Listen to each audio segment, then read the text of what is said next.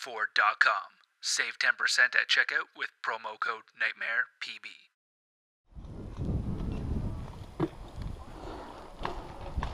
Where are they at? The trees way in the back. They're not respawning. He's right up on them. So where's the bomb? I don't know. Ladies and gentlemen, for the third time this week, my name is Nightmare, and I welcome you to the third and final part of this long game from Paintball for Kids 2016. Where's the bomb? Way up there. Do we have it? No, I don't think. All right, cool. I have just returned from loading up my mags and filling up on air.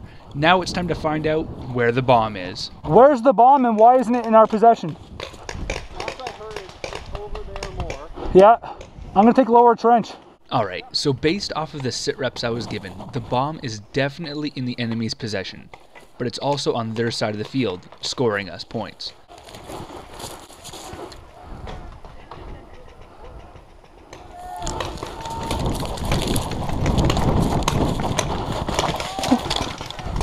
And that's how not to knee slide into a bunker.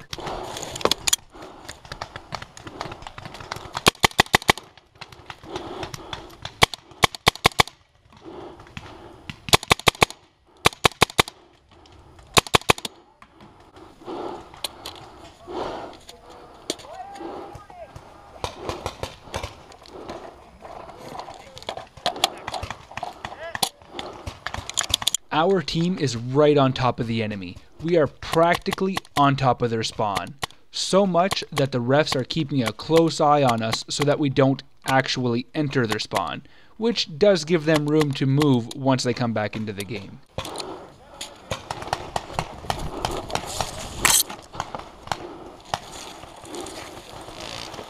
Oh, those balls are coming this way. This fir tree provided some excellent cover. I was able to squeeze right into it while the players on the hill were shooting volleys of paint at us. Yeah, I see him, yeah. The guy buried. Huh?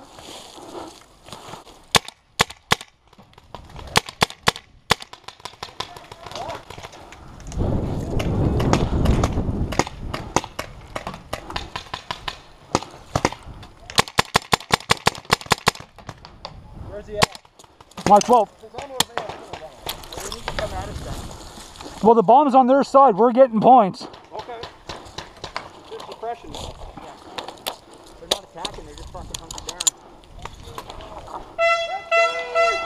Time is up and our team is able to walk away the victors. I said that I was going to put out 3 videos in 3 days, and that is exactly what I did.